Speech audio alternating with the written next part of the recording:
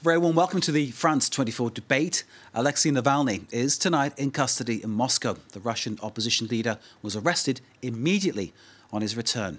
Navalny issued this statement via his social media. Я видел насмешек над правосудиями, но просто, видимо, вот этот тот самый дед в бункере настолько всего боится, что просто какой-то демонстративно разорвали и выкинули на помойку уголовно-процессуальный кодекс. Это невозможно, то, что происходит здесь. Это просто какой-то наивысшей степени беззакония. Navalny, of course, continues to be very much a thorn in the side of President Vladimir Putin, and tonight we're examining the case in our debate here on France 24. Germany has demanded Navalny's immediate release.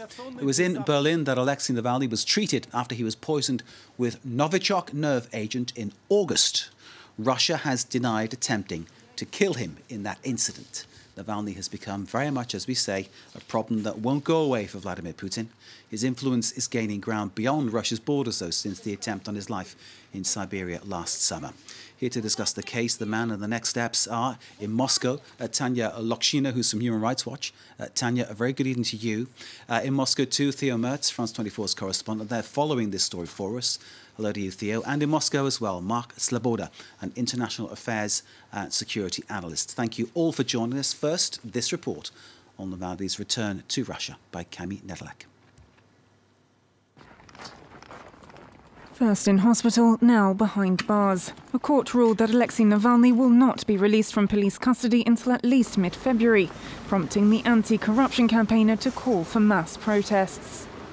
Чего боится эта жаба, сидящая на трубе? Чего боятся эти бункерные воры больше всего? Вы сами отлично знаете. Выхода людей на улицы. Потому что это та вещь, тот политический фактор, который нельзя игнорировать. Он самый главный, самый важный. Это суть политики. Поэтому не бойтесь. Выходите на улицы. Выходите не за меня, выходите за себя и за свое будущее. His lawyers, meanwhile, were left waiting outside, denied access to him. Navalny was taken into custody upon his return to Russia on Sunday, after the Federal Prison Service gave him just 24 hours to report to their offices last month. This was in line with the terms of a suspended sentence set to expire just a day after that deadline. But the campaigner had been in Germany since the summer, after he was poisoned with the nerve agent Novichok. Britain, Germany, the US and a number of other Western countries are calling for Navalny's release. His poisoning resulted in sanctions against Russia, and Estonia, Lithuania and the Czech Republic are calling on the EU to discuss further curbs. But Russia's response was scathing. Мы видим, как сейчас ухватились за вчерашнюю новость о возвращении Навального в Российскую Федерацию западным политикам думать, что они таким образом смогут отвлечь внимание от глубочайшего кризиса, в котором оказалась либеральная модель развития. The court will now decide whether Navalny will serve his suspended sentence of almost 4 years in prison, as he also faces fresh charges, this time of embezzlement, which Amnesty International says are politically motivated. Many issues to discuss. So we need to say first that Alexei Navalny is in prison now for 30 days. We take it from there after that, and I'm told that it is the first time he's been to a proper Russian prison. That coming from our correspondent in Moscow, who will be joining very shortly. Let's go first, though, to our first guest in Moscow, Mark Sloboda, who is an international affairs and security analyst with an insight into the Putin administration. Mark, thanks for joining us. Do you agree this whole situation regarding Navalny looks very questionable indeed? Do you specifically mean his arrest? No. His arrest was announced by the Russian Federal Penitentiary Service before he even returned to the country. They warned him that he was in repeated violation of the terms of his suspended sentence awarded in the case brought by the French cosmetics firms Yves Rocher against him. Accusations that this case is somehow politicized are a bit bizarre, and you must have some type of conspiratorial worldview that Vladimir Putin controls Yves Rocher. I seriously doubt that myself. But it was announced, if he did not return to the country to meet the terms of the probation in time, that he would be arrested on his return. He did not return on time, despite being given a bill of health after his miraculous recovery from this alleged poisoning that the German military says he suffered. He did not return on time. He then returned later, and he was arrested on arrival. It was all pretty much pre-announced, and there is no surprising development whatsoever. Mark Sloboda, thank you very much indeed for clarifying the perspective from Vladimir Putin. Let's put it that way. Let's bring in from Human Rights Watch Tanya Lokashina, who is joining us equally from Moscow. Tanya, thanks for being with us. From your perspective, obviously we heard what Mark had to say, and clearly that is one take on the story. How do you see it? Well, it is a clear-cut politically motivated arrest. And it is also crystal clear that in this particular manner, the Kremlin is attempting to eliminate, to silence its key political opponent and a very powerful critical voice. And I have to say that most unfortunately, in recent years, Human Rights Watch documented numerous cases of politically motivated prosecutions. But as a rule, at least until now, the Russian authorities took care to do some window dressing, to at least pretend that whatever they were doing had legitimate basis. In this particular case, Navalny's arrest today was so clearly lawless, shameless, and cynical that, frankly, there is no window dressing involved. So as far as you're concerned, basically your point of view is very much the opposite to what Mark Sloboda's just said. Well, I mean, of course, the authorities found a quote-unquote legitimate reason to jail Mr. Navalny, but it is indeed laughable. The allegations that Mr. Navalny breached the conditions of his parole came as soon as he announced his intention to return to Russia. At that point, Russian penitentiary authorities claimed that he would not show up for his meetings with penitentiary officers, one of the conditions of his parole and suspended sentence, and that they actually had no idea as to his whereabouts. Now, the latter point is particularly ridiculous given that Navalny's transfer to Germany following on his poisoning was sanctioned by the country's top authorities and made international headlines. So how in the world could they not know where Navalny was and why he was not able to make the meeting is a mystery, to put it euphemistically. So yes, on the one hand, I would agree with Mark that they did find a reason to jail him, but the reason is simply laughable. What's very clear here is political motivation of the case and the fact that instead of investigating Navalny's own shocking allegations about the Federal Security Service, FSB, allegedly poisoning him with Novichok nerve agent, instead of investigating those allegations, the authorities are finding a pretext to send Navalny to prison for several years. Indeed. The Germans confirming, I think, that Novichok was the substance involved that Navalny was poisoned with. Mark Sloboda, I know you're casting doubt on that from your perspective, but this idea that this whole charge brought up against Navalny was trumped up in order to get him behind bars. What would you say to that? Well, I would suggest that Ms. Lokshina take this up with the legal team of the French cosmetics firms Yves Rocher, because the last I heard from them, they were still pretty irate about the several $100,000 that Navalny and his brother bilked out of them. Again, I don't know what control Vladimir Putin has over Yves Rocher, what kind of nefarious pull, but I would suggest that she take the legitimacy of this case up with Yves Rocher's legal team. Second of all, to refer to Alexei Navalny as Putin's principal opposition in the country is simply a laughable reversal of reality. Alexei Navalny is a fringe, far-right, ultra-nationalist figure who has the support of about 2% approval by the Russian people in repeated polling, no matter who does it, including from his own, which did give him 3% approval by the Russian people. The Communist Party of the Russian Federation is the principal opposition party. The Liberal Democratic Party of Russia, which isn't really liberal democratic and isn't a party, it's a cult, comes in either just before or ahead of them. Navalny has no rating effective in these polls. He is a manufactured anti-Putin opponent by the Western press, which is his real constituency. This is despite his openly xenophobic, racist, and anti-Islamic views. He has headlined Russian ultranationalist marches in Moscow. He has led race riots outside of Moscow. He has suggested that the solution to the immigrant problem in Russia is to hand out guns to white ethnic Russians. Alexei Navalny is to the right of Marine Le Pen, but the Western press fawns over him, adores him. They platform and they promote him because he's anti-Putin. That is simply the reason. They'll support anyone, be it jihadists in Syria, right-wing dictators in South America, or ultranationalists in Ukraine and Russia, as long as it's against the Russian government. Mark, I disagree with you completely about the role of the Western press, but we can talk about this at length, obviously. I'm just getting that out on the table now. But, you know, your opinion is valid because you're in our debate, and we thank you for being here. Tanya Lokoshina, you were listening to what Mark was saying.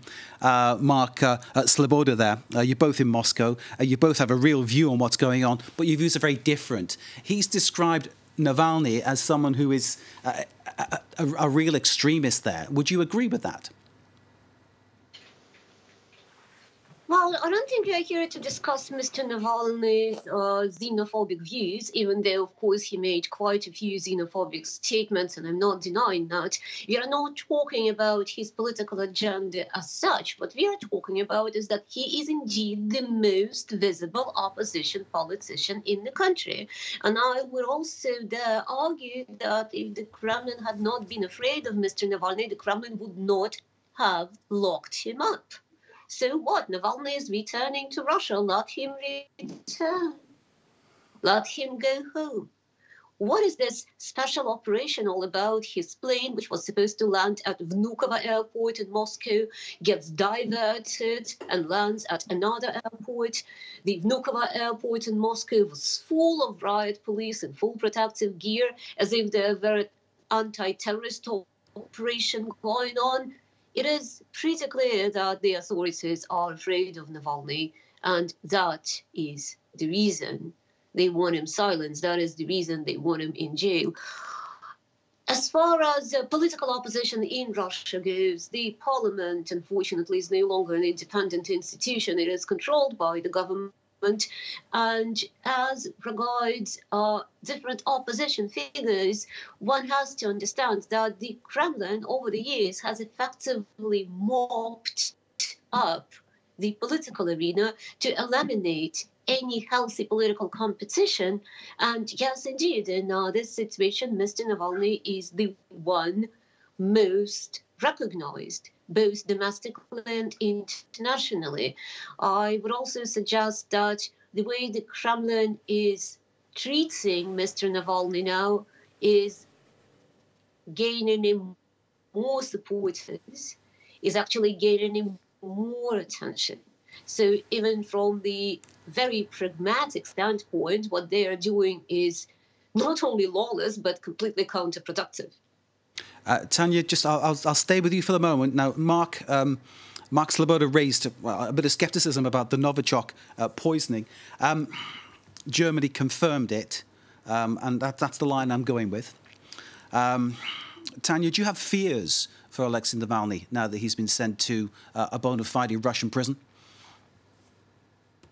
Well, there are good reasons to believe that when Mr. Navalny has his court hearing about breach of parole on the 29th of January, that's the date for which the court hearing is scheduled, he may be found, quote-unquote, guilty and then sent to prison for 3.5 years.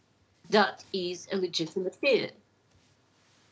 But you have fears for his actual safety, given there's already been one attempt on his life? if your question is whether we have grounds to fear for his life in the Russian penitentiary, I think it's more about a prison sentence than about having reasons to believe that something would happen to Mr. Navalny at Metrovskaya Tishina, where he was transferred today. Tanya Logshina of Human Rights Watch in Moscow, thank you very much indeed. Mark Sloboda, I'll come back to you for a quick comment as we're running out of time in this first half, but you're here for the second half, and we're grateful for that. It does, you know, it fits into Vladimir Putin's agenda to have someone like Navalny locked away and off the political scene? No, actually, Navalny is incredibly useful for the Kremlin. With a quote lead liberal pro-Western opposition figure. Again, we ignore any political opposition in Russia that is not pro-Western, like the communists and LDP are, etc. He prevents any more popular, someone with less odious, less nationalist, less racist views from coming to fore in the country. I would say that the greatest use he has is to Western intelligence agencies that want to destabilize the country and create a martyr figure out of him. Mark, we will take that point up in part two. I've got to cut you off, sir. Sorry about that. We will pick up where we left off in part two. Please, everyone, stay with us. This is the France 24 debate.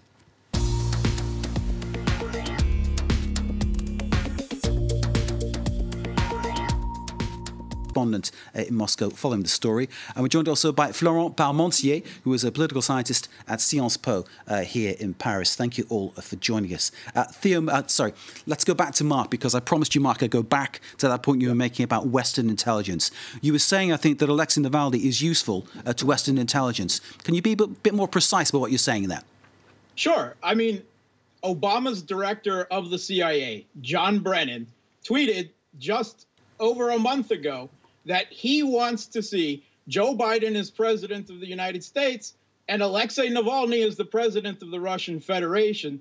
And we're halfway there. I mean, I don't know how much more blatant we need to be about it. I mean, does Navalny have to wear a CIA cap? I mean, his participation in this ridiculous fable about him being poisoned with magic underpants, Navalny's penis poisoned by the most deadly poison in the world, a weapon of mass destruction too deadly to use, according to the New York Times. And in what you're saying, Germany is not telling the truth. Yeah, I do not believe the German military. They have refused to release their medical data of their diagnosis to the Russian government so that they could conduct an investigation. Why? Is there the same kind of openness you're calling for coming from the Russians, though? I mean, be fair.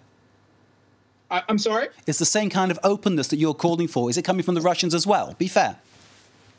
Are the Russians calling? No, is the same kind of openness that you were calling for, is it coming from the Russians too?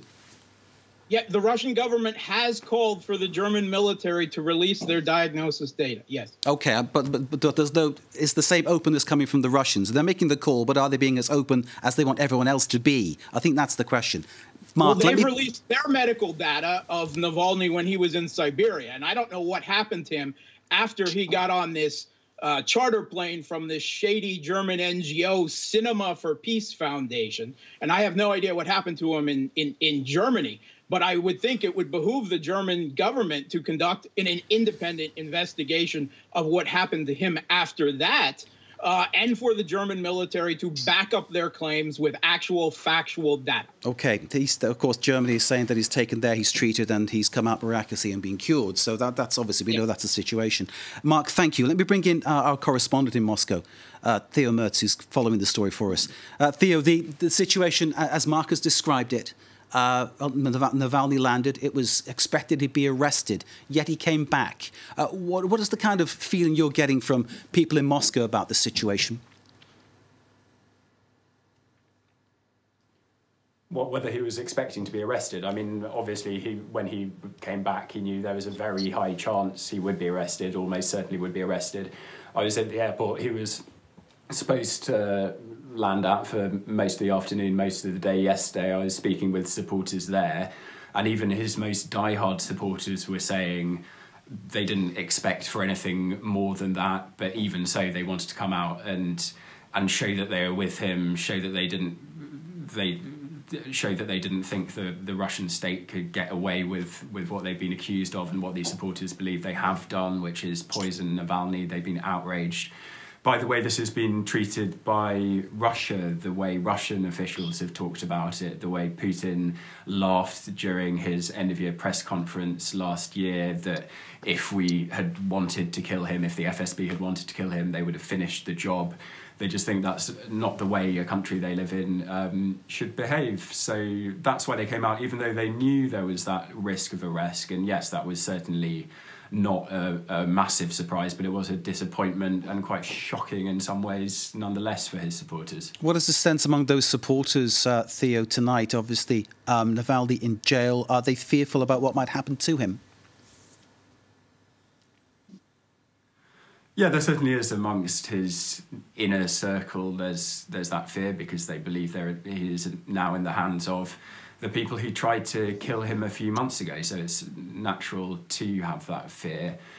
They are saying, however, in all their social media posts and all their YouTube videos that are calling people out to protests on Saturday at the weekend, they're saying, don't be afraid. It's the authorities that should be afraid of us because we're the ones who want change. Even Navalny's wife made an Instagram post earlier and she said, I know that we'll get through this. We got through the poisoning. So there's sort of some optimism, maybe forced optimism, even amongst all this bleak news for the Navalny camp today. Theo Mertz, our correspondent there in Moscow. Thank you very much indeed. Stay with us. I'll get back to you very shortly. Let's bring in our guest who's just joining us, Florent Parmentier, who is a political scientist here at Sciences Po. Good evening to you, sir. I hope you've been listening to the first part of our debate, which was lively indeed. We heard from Mark Sloboda that Navalny's basically a charlatan in many ways, who is an extremist, and basically his jailing is the most just thing you could imagine. We heard from Tanya Lokshina from Human Rights Watch in Moscow, basically saying the exact opposite, which is the narrative which comes from Western reporting, says Mark Sloboda.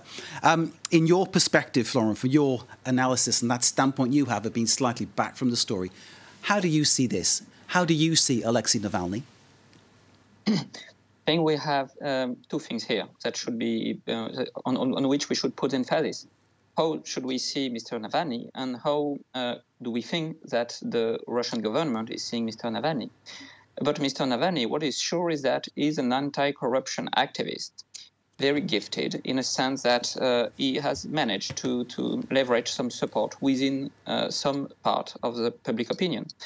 And he was good enough to secure some 27% of the vote in Moscow, which is, of course, the capital, but still is far from inexistent, as some have described, although we may agree that he's probably, as an oppositionist, not the most successful for now. But what we see is that he has made a bet, and I think that he has made a bet on the Russian government's position.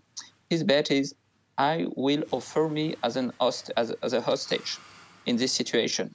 And we know that the Russian government has already had political hostages, like Mr. Sentsov or Ms. Savchenko. Some Ukrainian opponents that were hostage in Russia. So this kind of political situation for Mr. Navalny is the following one. It's the idea that if they don't apply some violence against me, they will see the power as weak. So, or like in a weaker position. So they have to take me and send me in prison. But if they send me in prison, what is seen is, well, after all, people will start to be a catalyst for some, I would say, some growing discontent among the Russian public opinion. So, Mr. Navalny put himself in a position both as of hostage, but also maybe as he's taking a bet for the future. A provocative thing to do, of course. A very provocative thing to do.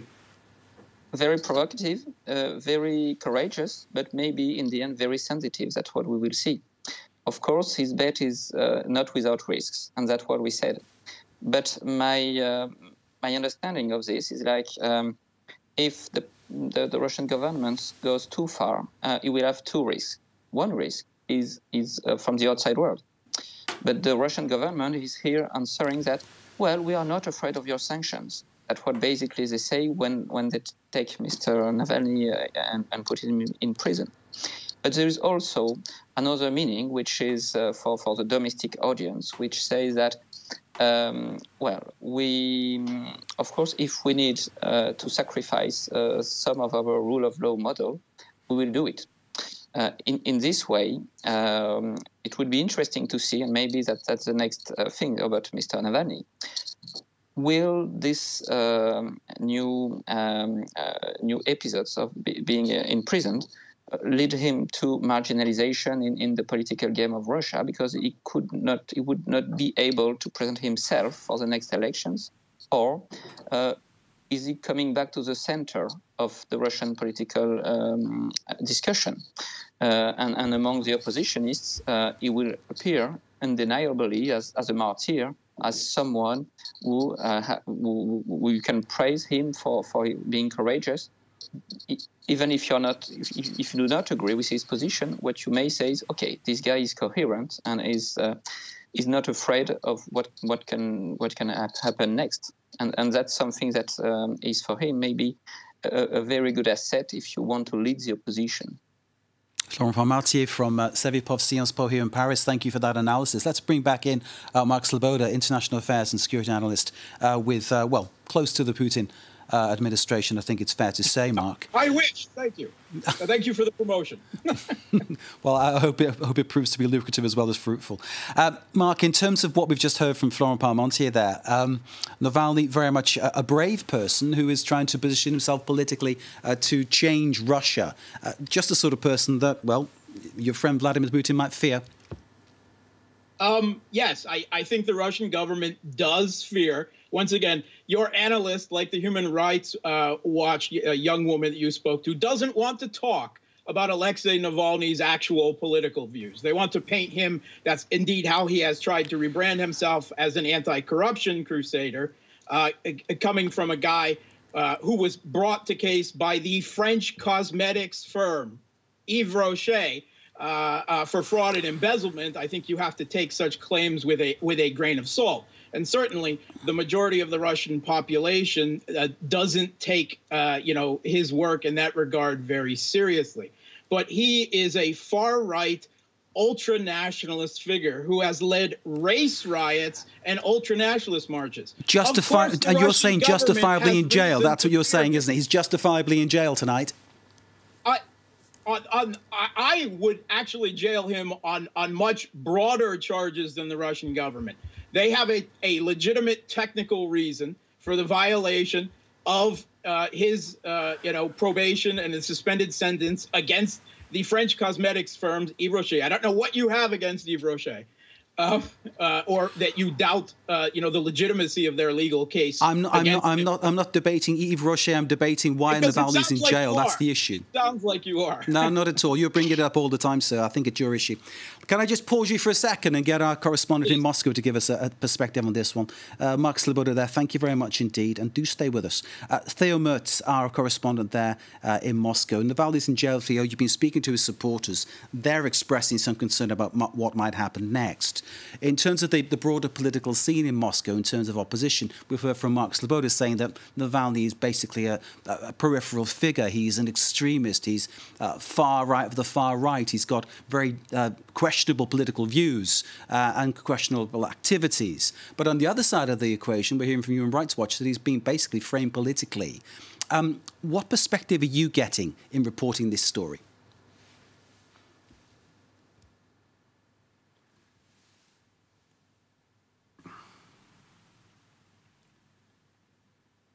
Well, I think it's true that he has made some nationalist comments in the past, and he has appeared at some events that he would possibly now distance himself from. This is all a very long time ago. This is not a sort of ongoing part of his political appeal. He is an anti-corruption activist. What he does is he investigates corruption among officials and then posts about it on his social media channels largely, and then calls protests against those corrupt officials, or when he feels that he and his supporters and other opposition figures are being shut out of political life. So he, as Mark may say, that he polled his polling numbers are very low in Russian national surveys. That's true. I mean, he's kept off state television. Vladimir Putin won't even mention his name on state television.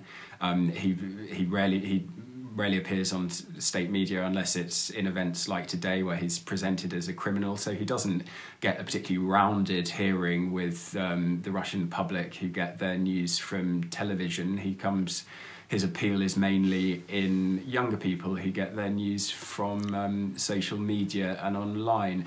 But even if he does have these low poll numbers, he is able to call out huge protests, and we've seen that time and time again. Tens of thousands of people on the streets when he made an investigation into the former Prime Minister Dmitry Medvedev's alleged corruption.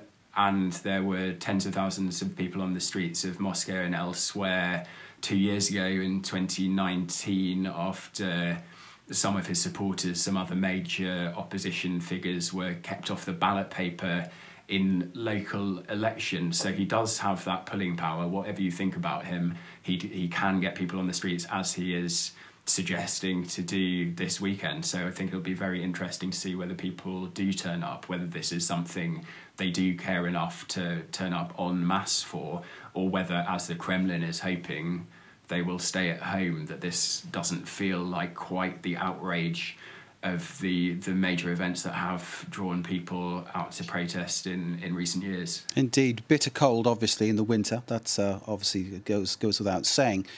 Is it possible that those demonstrations might be policed in a very, well, I'll say robust way? That's probably an understatement.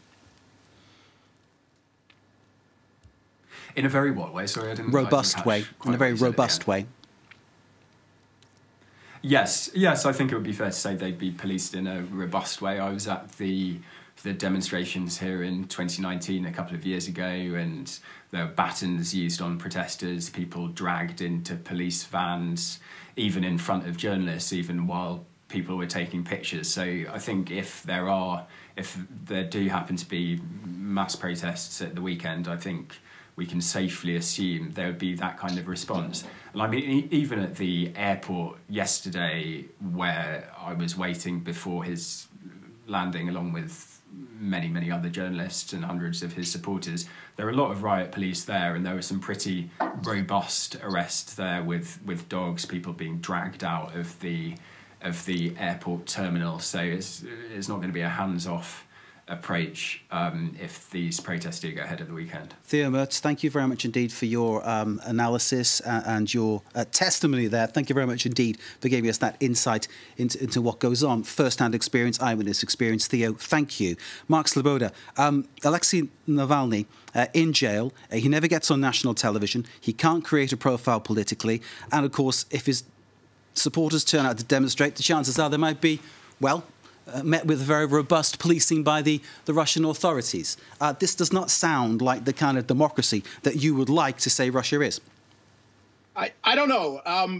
Myself, giving someone who is the equivalent of Tommy Robinson in the UK a national TV platform, I know the Western mainstream media likes to put him on, basically every other report they talk about Russia. But no, the Russian media does not promote this far-right, fringe, ultra-nationalist It's not promoting, figure. it's giving people the right to speak, isn't it? Dated views. It's freedom of expression, Walker isn't it? of The Guardian asked him 2 years ago if he takes back his earlier positions. And he said, no, I regret nothing. So this isn't ancient history. This is an issue of rebranding. And tens of thousands of people in Moscow, a city of some 10 to 14 million, is not mass protest. Mass protests are like what we saw in Paris with the yellow vests, when they have repeatedly been brutally crushed, robustly policed by the French police state.